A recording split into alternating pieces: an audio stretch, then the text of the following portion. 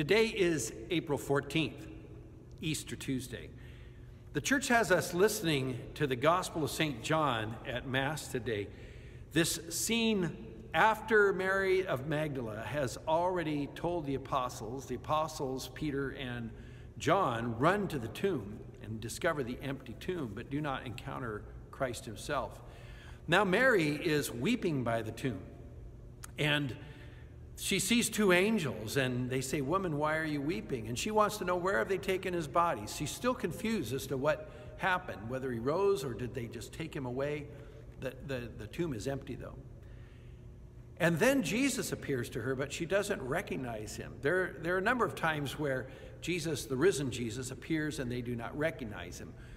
In the Gospel of Luke, the two disciples on the road to Emmaus don't recognize him as he walks along the way, and explains the Old Testament scriptures and how they foretold the coming of the Messiah and his passion, death, and resurrection.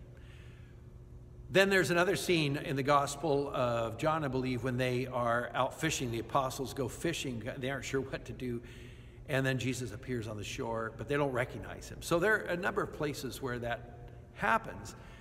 And Mary thinks that he is the gardener until he says her name.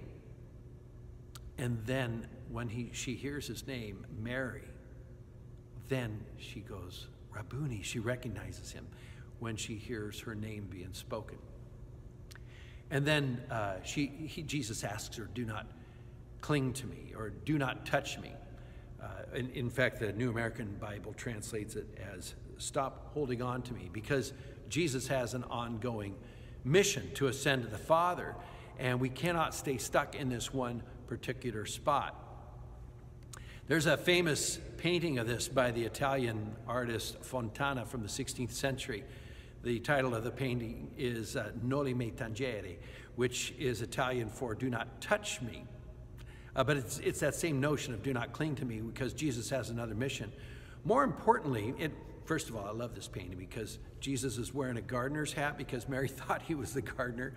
He wasn't wearing a hat in the gospel, but the artist is trying to make that point without having to write words that she thought he was the gardener. So he has this nice wide-brimmed hat that'd be great to have when you're gardening out in the sun. But it's just, I love that painting.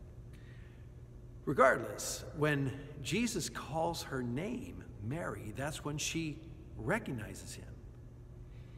Now, are we going to recognize the voice of the Good Shepherd when he calls our name? Do we recognize the risen Jesus? Because we're called to be attentive and listen to him. That's what our personal prayer life allows us. That's what reading the scriptures allows us. Participating in the sacraments as best we can. That heightens our hearing so that we will hear him call us, the voice of the Good Shepherd, when we need to hear it. And we'll hear our name and respond. One of the ways we're called to respond, especially during this coronavirus, are people who may not hear his name because they're feeling isolated. They're away from the community. Think about who that might be, because you might be the voice of the Good Shepherd to them by calling them, saying their name, asking how they're doing, checking in on them. That's one way that we can be Christ for others, to speak other people's names, acknowledge them, especially if they're feeling isolated and lonely.